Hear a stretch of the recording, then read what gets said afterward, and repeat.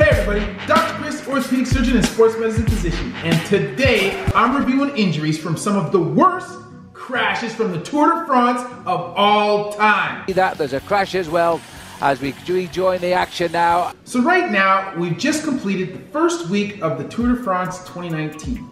So for those of you who don't know, the Tour de France is a multi-stage bicycle race which is held primarily in France. It usually covers 21 stages over approximately 23 days. Usually, it's made up of 20 to 22 teams of 8 riders each. The race usually covers a distance of approximately 2,200 miles or 3,500 kilometers.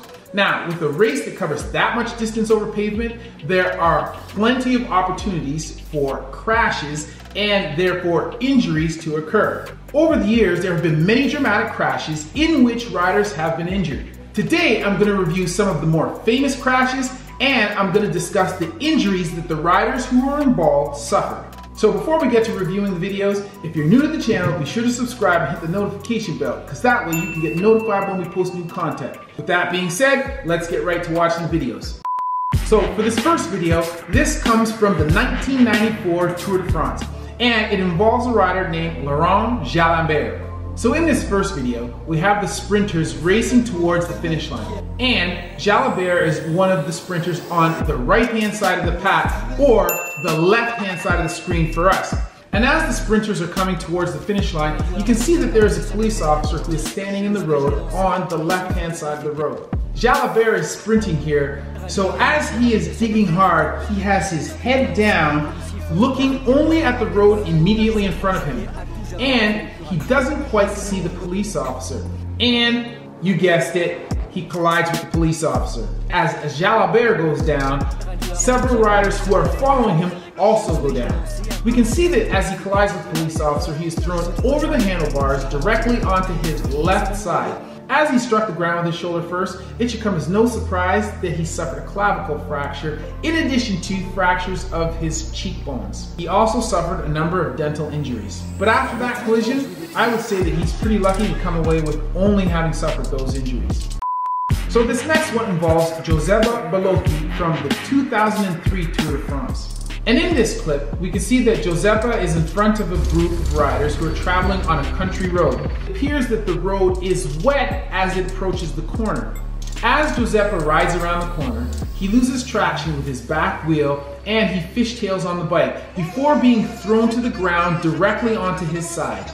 He ended up suffering a femur fracture, an olecranon fracture, and a wrist fracture, all on his right-hand side.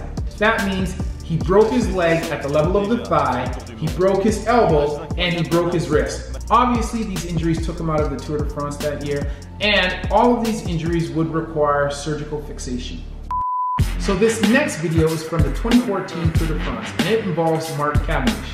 So this particular accident occurred at a location called Harrogate, and this is a route that involves a stage through a city area. There are barricades on both sides of the street to ensure that the riders have a clear path down which to travel.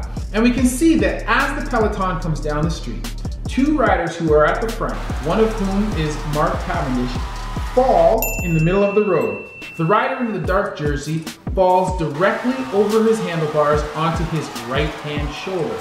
And we can see the 2 riders laying in the street as the remainder of the peloton drives by. And in fact, both of these riders are quite lucky to not be struck by any other riders as they lay there in the street. And we can see that as they help him up to the side of the road, he's grasping at his right shoulder. It appears as though the right shoulder is slumped down slightly when compared to the contour of the left. In this particular case, Mark suffered a right shoulder dislocation and he injured both the labrum and some of the ligaments around his shoulder. This injury forced him to retire from the 2014 Tour de France. Okay, so for this next video, this comes from the 2017 Tour de France, and it involves a rider named Richie Porte. Now in this particular segment, the riders are traveling downhill on a country road in a mountain stage. So here, the speeds are high, the road surface is poor, and the traction is not that good. And we can see here that as they approach a curve in the road, Richie seems to lose traction, and as he attempts to avoid riding into the ravine, he tries to correct to come back on the road and loses control. He falls off his bike, but continues to slide across the road into another rider. Now, as we've seen with other riders, the first thing that hit the ground was, of course, his shoulders as he went over the handlebars. But he ended up striking the pavement with his pelvis immediately thereafter. And as you can imagine, throwing yourself into the pavement at a speed of over 70 kilometers an hour is likely going to end up with at least one or more fractures. In this particular collision, Richie suffered both a clavicle fracture and a pelvic fracture. Of these two particular injuries, I would probably say that the pelvic fracture is worse. In fact, it's a lot worse. The clavicle fracture is usually something that will heal in approximately 6 to 8 weeks with either operative fixation or stabilization in a sling or a figure-8 splint if it is undisplaced. The pelvic fracture, on the other hand, especially if it's in a weight-bearing portion of the pelvis, will take between 2 to 3 months before it heals. And during that time, Richie will need to remain non-weight-bearing. Once the fracture has healed radiographically, in other words, once we have taken x-rays to ensure that it has united, then the patient will be allowed to weight bear in a progressive manner until full weight bearing is achieved. This whole process may take between 4 to 5 months. So, as you can see, this is a much more severe fracture and it takes a lot longer to heal than does a simple clavicle fracture. Okay, so for this next one, we are back to Mark Cavendish. It seems that he's had some bad luck in the Tour de France. And this video comes from the 2017 Tour de France. It involves a collision between Mark Cavendish and Peter Sagan. So in this collision, again, we have a group of sprinters who are sprinting towards the finish line. Mark Cavendish is included in this group of sprinters, and he is off to the right-hand side of the group. He is sprinting towards the finish line on the right-hand shoulder of Peter Sagan. Mark Cavendish attempts to pass Peter on his right-hand side. As he does so, we can see Peter Sagan leans over to the right and sticks his elbow out. The only problem with this is that there's no place to go but directly into the barrier. Not only does Mark Cavendish go down, but we can see that one of the riders following behind him not only rides directly over his leg, but he also rides directly over his head. Thank goodness he was wearing a helmet. And in this particular injury, he suffered a scapular fracture. Fractures of the scapula, or the shoulder blade, are common injuries that occur after high-energy blunt force trauma to the upper back. Now, typically, if a scapular fracture is undisplaced, this is a fracture that we do not need to treat operatively. And even with some degree of displacement, we do not normally fix scapular fractures. The scapula, or the shoulder blade, is a very thin bone which lays in between two layers of muscles. And as such, it has very rich and robust blood supply from the muscles on both sides, in addition to significant support that will help to stabilize the fracture while it is healing. Scapular fractures usually will heal on the order of 6 to 8 weeks. Normally, we'll keep patients immobilized with a shoulder sling during this time.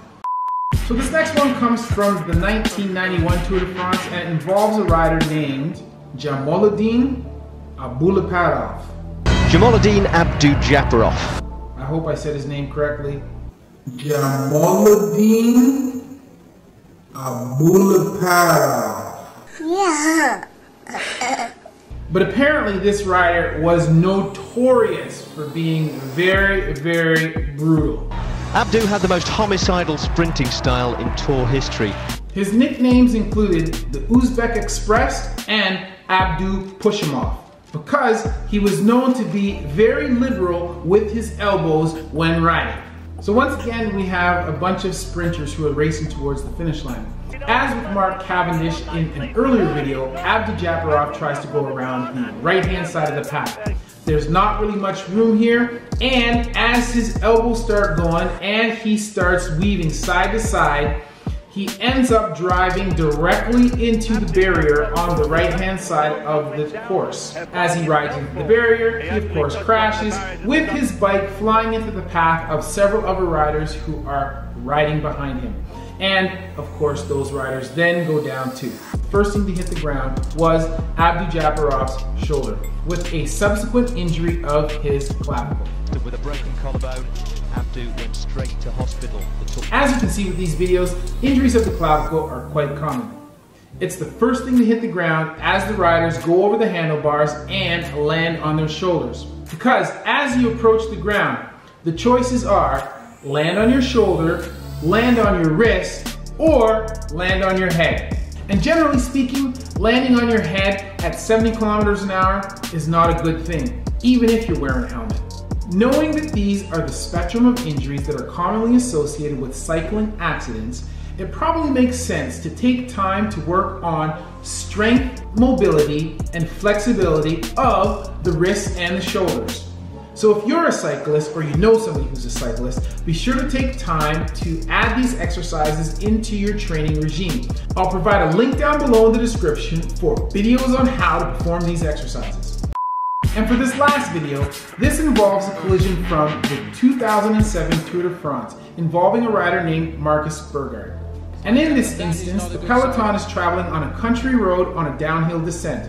As the peloton streams towards a curve in the road, a dog walks across the roadway directly into the path of the riders. Unfortunately, Marcus Burgard is unable to stop, colliding with the dog directly in its side. Fortunately, neither the dog nor Marcus was injured. He seems to be okay, and that looks like it's Marcus Burgard there. But it does kind of make you wonder why somebody would let their dog walk around when there is a massive race with over 200 cyclists traveling at 70 kilometers an hour flying by. But anyway, Marcus got lucky. So there you have it. Today I've been reviewing injuries from some of the worst crashes from the history of the Tour de France ever. If you enjoyed the content, give us a like and share this video with a friend. And as always, that's been a word from Dr. Chris, not your everyday Ortho. Just a flesh wound.